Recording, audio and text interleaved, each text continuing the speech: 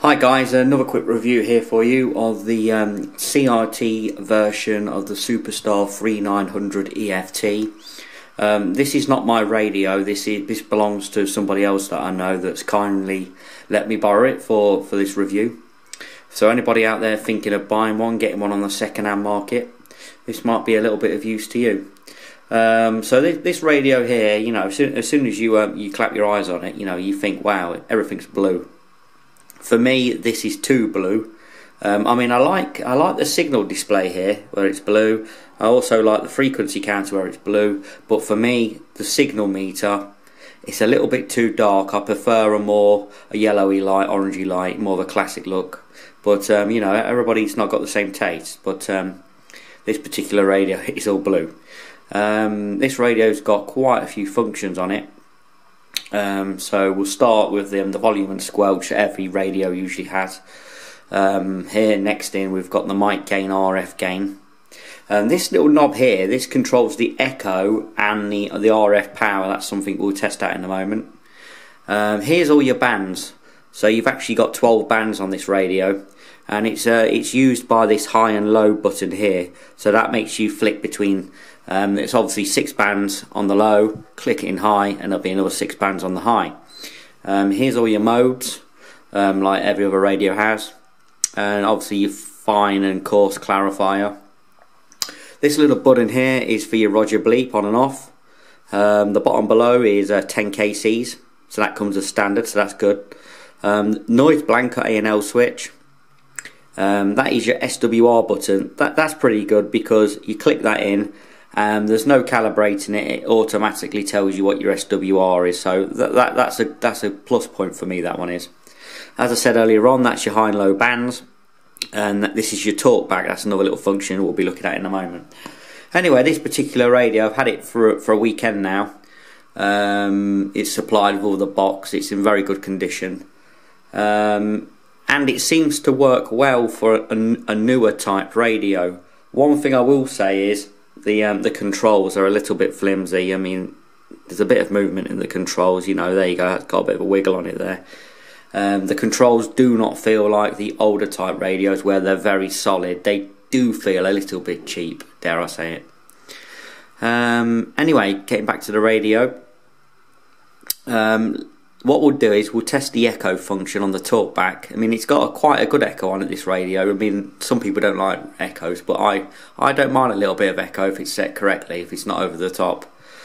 So it has got a really nice sounding echo with quite a long delay on it, this radio. So if that's something that you're looking for, that might be something that would make you want to buy this radio even more, because the echo does sound pretty good, I must admit. Okay, so what we'll do, I've got the mic here. We'll give it a little bit of a go on there with the echo function. So if we just turn the radio up slightly, let's see what we get here. So the echo at the moment is on very low, so we'll see what it sounds like with the talkback function on. That's it, here we go. 1 2 1 2 1 2 3 testing.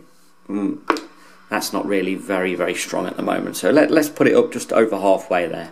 1 2 1 2 1 2 3 testing. 1 2. So we've got a bit more of an echo there, quite a nice sounding echo. Oops, let's put the scotch up a little bit. Let's put it up a little bit higher. So this is the full. This will be echo in full mode. 1 2 3 1 2 1 2 3 echo echo. So as you can tell, it's got quite a long delay on the echo, and to me that's too much. But this is just to show you what the radio can do. Another thing about this radio, as you can see, the display's flickering. I have noticed this radio drifts quite a lot. The radio's been on for about 15-20 minutes now, and it's still flickering around a little bit. So bear that in mind. It will take 20 minutes to warm up, I'd say. Most radios do that. Most of the 3900s anyway, even the ones without the frequency display. But yeah, I mean, it seems to have settled down a little bit there. If we look at the the KC shift. We're not bang on 12. I mean, that's bang on 12, and it's reading being slightly out. So that I've got to admit that's something that would annoy me. It's waiting for it to settle. And I did notice yesterday, having it on for an hour, it was still flicking around. So it's kind of annoying. So let's just put this back to where we should actually be. Okay, we'll be on the zeros now, look. Okay, lovely. So let's use the 10kc switch. So this is something that you would use on SSB if you wanted to get into the alpha channels. So this is quite handy. You click the switch and your 10kc's up. So that's brilliant. This is your Roger bleep on and off. Obviously that's straightforward. The noise blanker and A&L on this radio seem to work pretty well. I used it yesterday and I did notice a difference, so that does work. As I said, the A&L, the SWR switch is brilliant. That works. No calibrating. It's very quick. If you're in the car, it's handy. So let's try the high band switch. So at the minute we're on the low band, so we put it into high. Oh, sorry, it's the way round. We were on the high band before. Sorry. So now we're on the low band. So now we've got 24. It goes all the way down. Look there to 24.05. Should be, that's right. And then we flip through the bands: 25, 25 and a half, 26, 26 and a half, nearly into the 27 megs there. Then we flip the high band, we're up to 29 now, and we can take it back, and that starts bringing it down again. So the coverage on this radio is very good, I must admit. Your 12 blocks of 40. So having used this radio for the weekend, would I buy one? I don't think so. It's not a terrible radio, and for one of the more modern radios, it's not too bad, but for me it hasn't got that feel of a quality radio. SSB wise, it sounds really good on sideband. On FM, there is a mod, but it does sound muffled.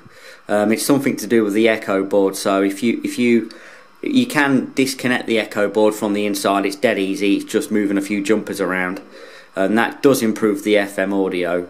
But it still doesn't sound 100% to me. But on sideband, that's not a problem. If you just want a sideband radio, this radio will be fine, and you don't use FM. It really does sound good on sideband. The audio is very strong. The microphone supplied with it. Here we go, I'll just bring it into view now. The CRT microphone. It's really good.